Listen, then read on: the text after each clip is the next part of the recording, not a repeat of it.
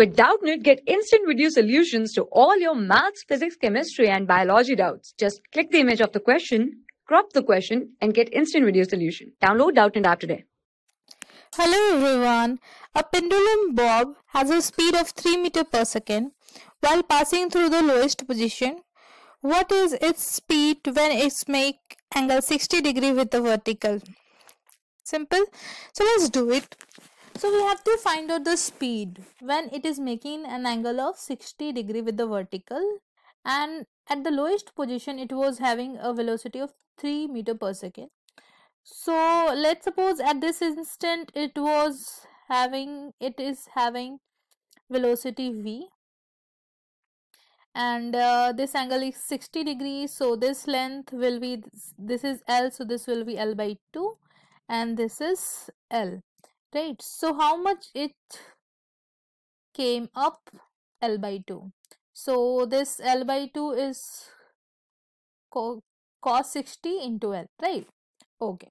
So work done by gravity in this instant, work done by gravity in traveling from lowest position to this point from A to B is minus mg L by 2 is equals to the change in kinetic energy, right?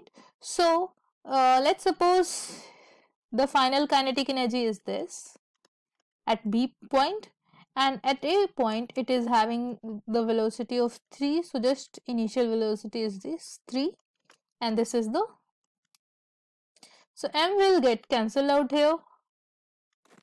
Now this L by 2 2 will also get cancelled, right?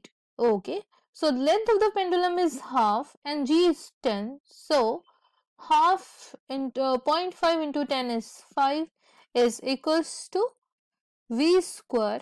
Yeah, so here is a minus sign also, v square minus 9, so v square will be 9 minus 5, so it will be 4, so v will be equals to 2 meters per second. So this is our answer.